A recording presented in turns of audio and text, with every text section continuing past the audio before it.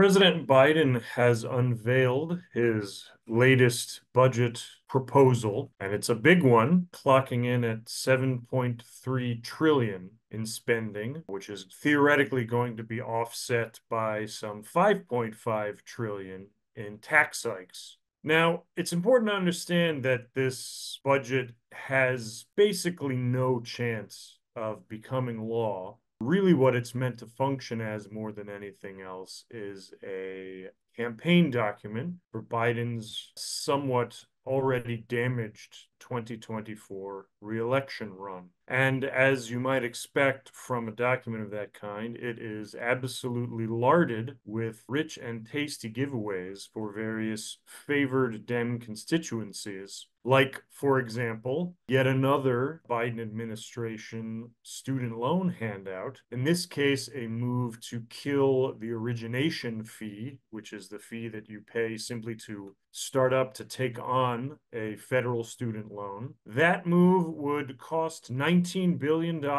give or take, over a decade. There's another big handout outlined. This would expand the current $2,000 out-of-pocket prescription drug cost cap, which currently applies to Medicare. That would be expanded into all private market insurance plans. That would encompass some 189 million Americans. There are no hard details of how this might actually work or what it might actually end up costing, but it was in the plan. It wouldn't be a marquee Democrat domestic initiative, of course, without massive climate spending, in this case to the tune of some $23 billion, 1.6 billion of which is earmarked for something called environmental justice, which no one really has ever been able to satisfactorily explain what that is.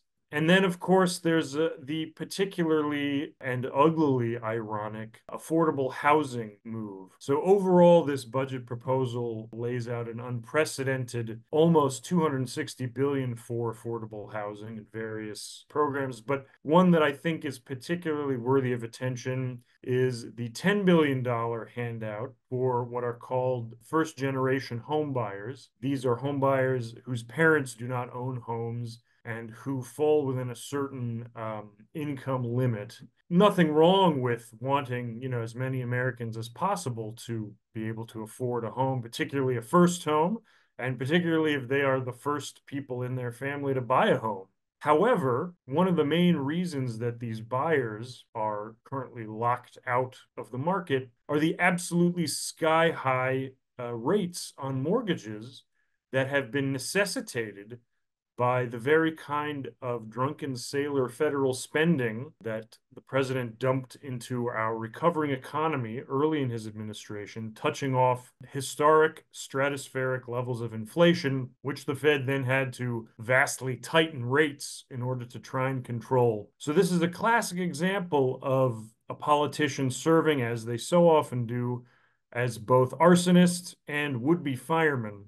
Now, as I said before, this budget has zero chance of actually being enacted as is. It is kind of a campaign document, and that's precisely why Americans should regard it with great suspicion. It is a preview of coming attractions of what we can expect if Biden wins and if Democrats end up taking legislative control in 2024. And it should give everyone who's already been slammed by Bidenflation a bad case of the chills.